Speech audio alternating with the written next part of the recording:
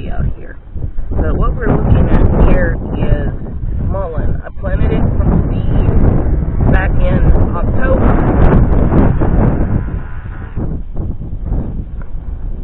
And it's probably the size of both of my hands put together now, as far as like width.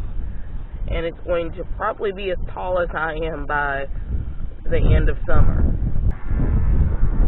Now this is the only mullein plant, it's kind of windy, that I put over here, but I plan on planting a lot more of it, probably in a row, but I need to see how much territory that the corn I plan on putting out is going to take. All this grass right here from where the plow field starts to the driveway, I'm thinking is a really good place to plow up and put some corn. Lots and lots of corn. Not even sure if I want to do it in rows or just throw it out there and cover it up and see what happens. And inevitably, because it'll be where the deer can't see all of my little deer crows, you know, the little windmills and all that, they're probably going to snack on some of it, but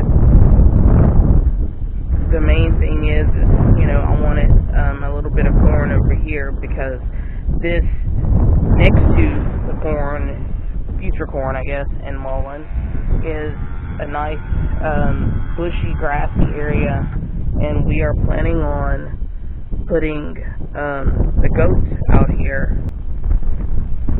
When we first decided how we were going to lay this property out, we had originally said the goats were going to be towards the driveway, but then I decided that we wouldn't be able to get to them if we needed to, if something crazy would happen, or some, you know, dog got in the pen or whatever. So we wouldn't be able to reach them way out there as fast as right up here, where, you know, a little bit of lead can hit some speed, if you know what I mean. Now, our family group has a herd of Kiko